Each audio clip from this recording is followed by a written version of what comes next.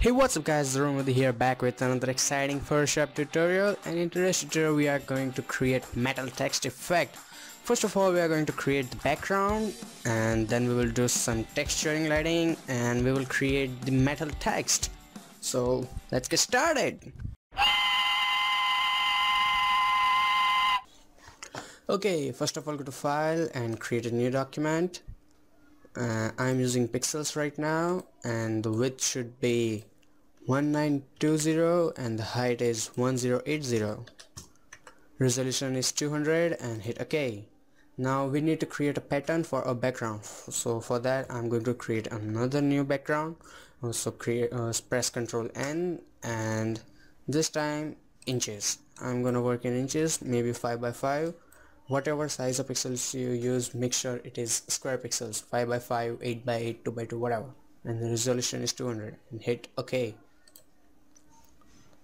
Here you can see the shape tool. There you have custom shape tool. Now go here in the shape menu, and there you have in this mass, and there are many shapes. If you don't have them, click here and select all. So this way you will have all the shapes, and there you have to find this hexagon. This looks like a nut, whatever. Hold down your shift key and draw the shape. Double click on it and make it black. Hit OK. Press Ctrl T and make it big enough to cover the background.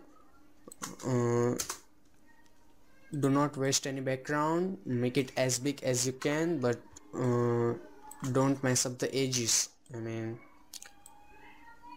do your best to make it as big as you can, but always be careful around the edges. That looks pretty good. Now go to edit and define pattern. I'm gonna name it BG2 because I already have made it many times. So hit OK, and I will go back to my original document, double click, hit OK. Now again double click on your layer and select pattern overlay.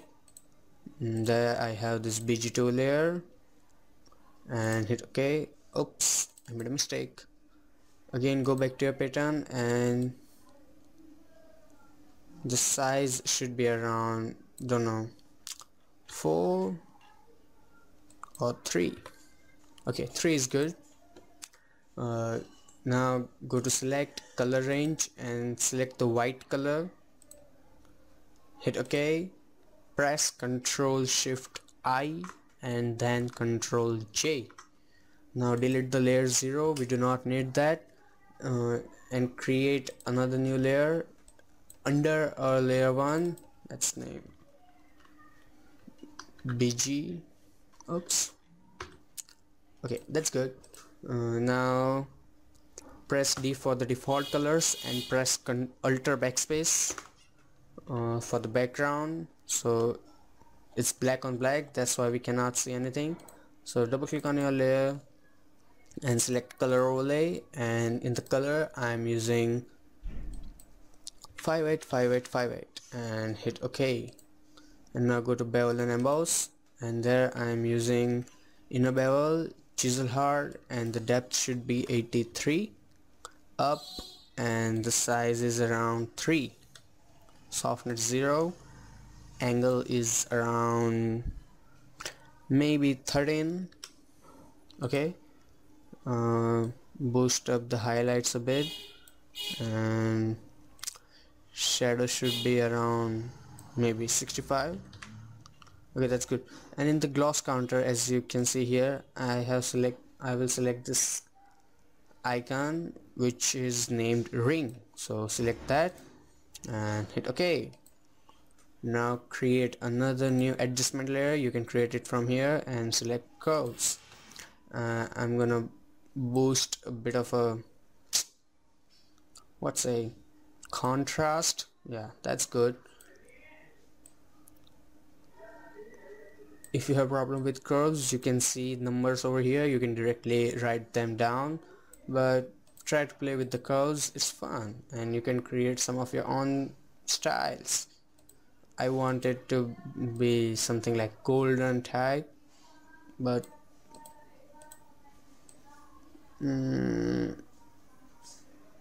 a little bit, because that looks pretty good.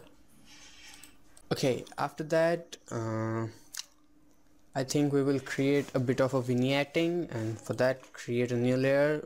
Go to your gradient options and select a black to white, but I think I will make it white to black, so white to black, and draw it.